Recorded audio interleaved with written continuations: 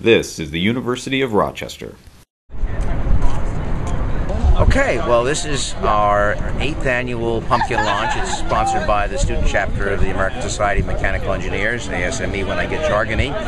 And it's open to anybody. We have high school kids coming in. We've had high school kids from as far away as Livonia. I'm not sure they're coming this year. We have a number of city high school kids here this year.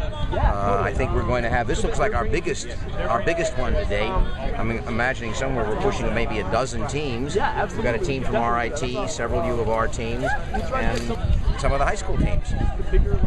We're with Livonia Central School District, the high school, and we have one group this year that's participating with our Engineering Design Development course, and we also have a POE group that's participating.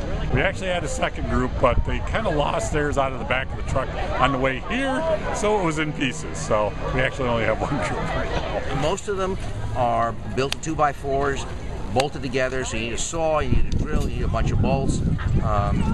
It's not that big a deal. If you're really cute, then you go out and buy some decent bearings, because that's a key to getting the thing to swing properly. There are two categories, really, of launchers. There are the trebuchet, the sort of catapult kind of thing that you all know about, and then there are people who bring air cannons. Well, air cannons apparently are unlimited, so we've had to say that you're not allowed to go over 300 feet, but we have had air cannons in the past come fairly close to hitting the fraternity quad. Yeah, this is right. So we want to put these in the pumpkins, okay. And where these land is where we score from. Okay.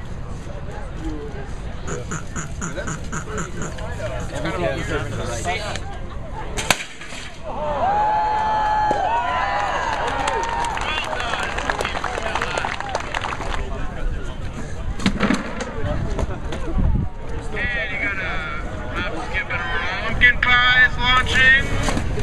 Woo!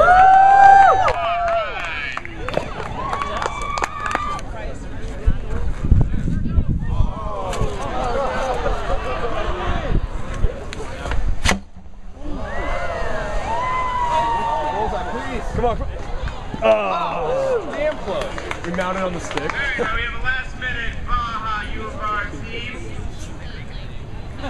Here they go with their air cannon. Is he ready?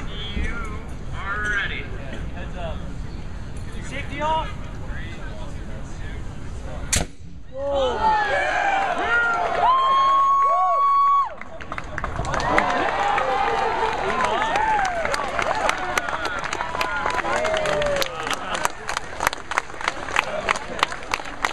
Oh my God, it's been a blast.